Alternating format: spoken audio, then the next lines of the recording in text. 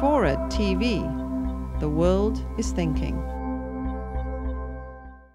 What I'd like to argue simply is that Eric Schmidt of Google is wrong. That in fact there's nothing inherent in technology that requires the adjustment of our expectations of privacy. I want to suggest that across the range of surveillance technologies in the private and public sector, it's possible to design them in ways that protect privacy and security at the same time, or in ways that threaten privacy without increasing security. But this ultimately is not a technological question, it's a political one. Is there a political and cultural demand for a well-balanced and well-designed technology of surveillance? And I'm afraid that as Britain and America, which have very different attitudes historically toward surveillance, converge and become more like each other, it may be less rather than more likely that the well-designed technologies will in fact be adopted. So what do I mean when I say that the magic bullet or the silver bullet is attainable and it's possible to design these technologies in ways that protect privacy and security at the same time? A simple, easily grasped example. This is the example of the naked machine. This is the high-tech, three-dimensional, millimeter imaging machine that was deployed at Heathrow Airport not long after 9/11. It reveals not only metal, but any objects that are concealed under clothing. A wonderful security device. The only downside is that it shows us stark naked. Now, the naked machine does not have to be designed in this way. More recently, at the Phoenix Airport in Arizona, the people who designed it came up with a simple programming shift. They took the pictures of the contraband and projected onto a mannequin, a sexless mannequin, and then they took the pictures of the naked body and scrambled it into a nondescript blob. So this wonderful alternative, the blob machine, as opposed to the naked machine, is obviously for most of us an act of mercy. Much better to be a blob than to be naked in the airport. And it's also a silver bullet that protects just as much security without threatening privacy. Now, I am convinced that the range of security technologies that have been adopted since 9/11 can be designed in ways that look more like the blob machine than the naked machine.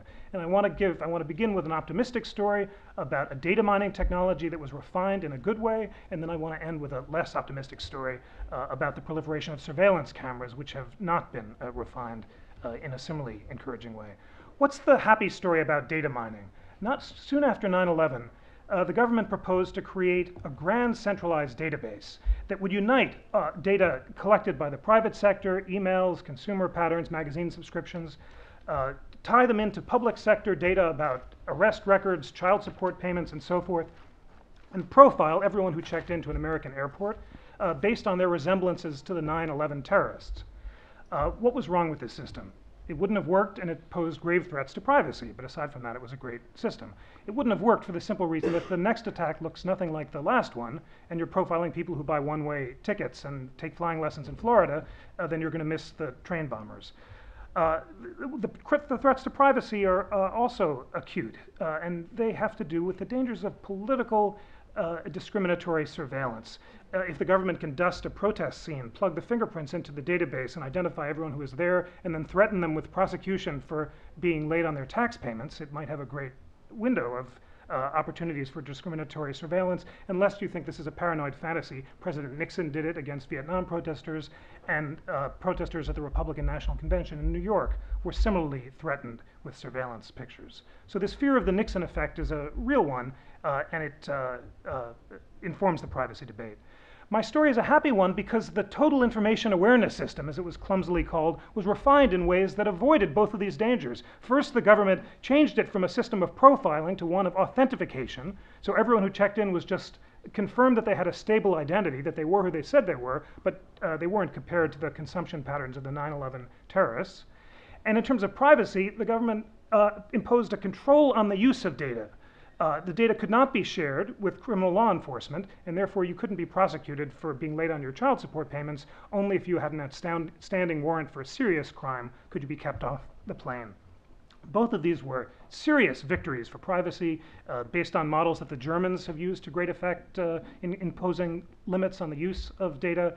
And they show that vigorous political opposition, which in America is defined not only by the civil libertarian left, but also the libertarian right, can converge to create well-designed data mining systems.